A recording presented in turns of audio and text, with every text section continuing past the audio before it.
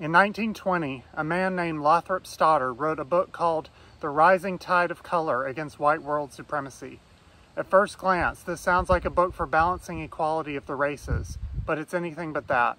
This book theorized that the West would fall in the future due to racial mixing and an increase in the black population, and unless we banned interracial marriage, it would destroy the West. Lothrop believed in racial hierarchy, that whites were superior, and his books were read broadly throughout the U.S. and other countries at the time.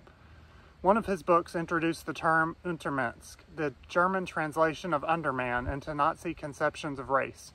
Stoddard, like the Nazis, saw the Jews as a lower race, believed crossings with a black was uniformly fatal, and that the Nordic race which he was in needed to be preserved through eugenics. Stoddard was an active consultant and member of the KKK. A letter from the Ku Klux Klan to members praised Stoddard's racist book, The Rising Tide of Color.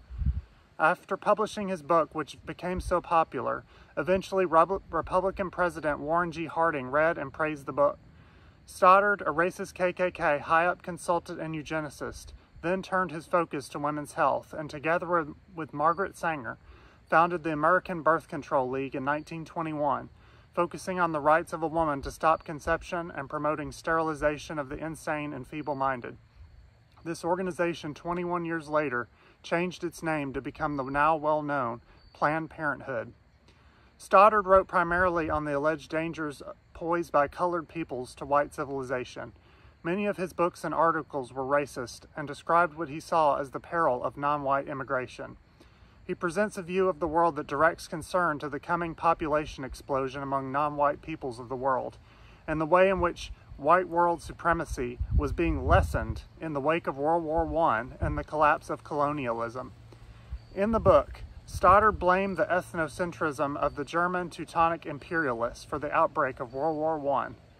In 1939, Stoddard went to Nazi Germany to report on the Right Sixth leadership after 6 years in power. The regime gave him special access to Hitler, Himmler, and other luminaries for interviews, which Stoddard wrote about in his memoir, Into the Darkness, Nazi Germany Today.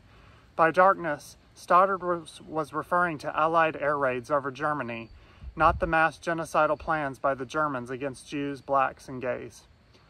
In Berlin, Stoddard learned about the government's forced sterilization efforts.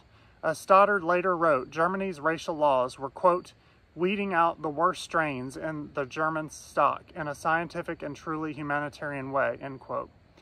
He also thought the Jews were a problem to society and that Germany would solve it by the Third Reich. Make no mistake, Stoddard was not only a racist through and through, his works influenced Germany, presidents, the KKK, and founders of organizations still in existence to this day.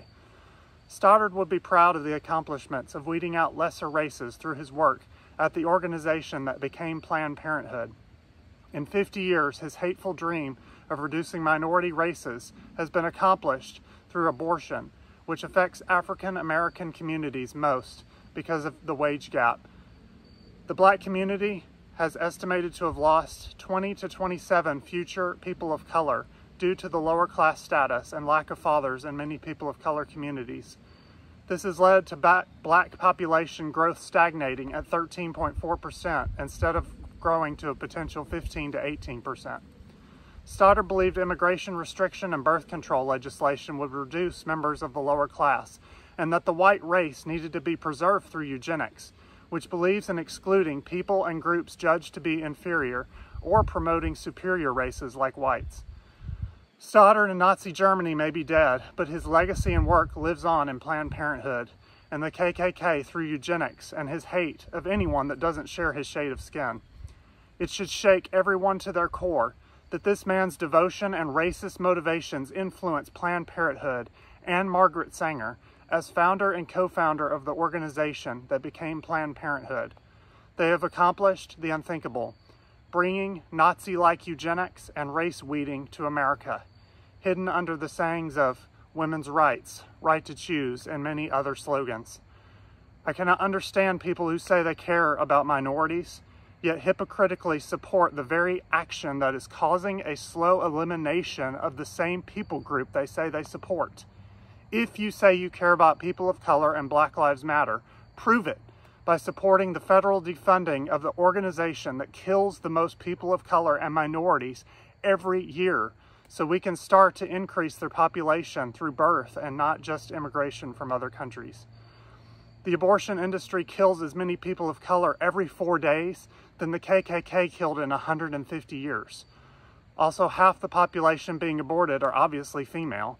Tell me, what is pro-women about 2 females going into a health clinic and only one makes it out alive? As a licensed massage therapist under the Health Board in Tennessee, I learned the Hippocratic Oath, how health providers must swear to do no harm to their patients. I wouldn't be able to keep performing a health practice if I knew my actions were being destructive to my clients. So I asked doctors who perform abortion, how do you sleep well at night knowing that you are breaking the very Hippocratic Oath that you swore to perform? You perform abortions on living humans who have a heartbeat and a whole future ahead of them. But if you just said no, many people would still be alive today. Many women will judge me simply because I'm a man who holds a pro-life position. But even if men became pregnant instead of women, obviously I would still hold this position. Life is sacred, and you shouldn't be able to terminate a developing human who has a heartbeat and will eventually live on the other side of the womb. It's not that men don't have a huge role in this issue. In fact, I believe men should be jailed who refuse to give child support. But cowardly men have every reason to be pro-choice. It eliminates the responsibility to provide and be nurturing to the human they have created. Let's encourage a culture of life, defund Planned Parenthood, shun its racist founders, and live life as if the future is now, where all peoples, regardless of size, location, place of origin, size, color, have equal rights. Let us rid ourselves of the broken, evil dreams of the 20th century, Nazism, extermination of races and people that differ in color and size from us. And let us love our neighbor as ourselves and stop the violence and hate once and for all. Thank you. Peace.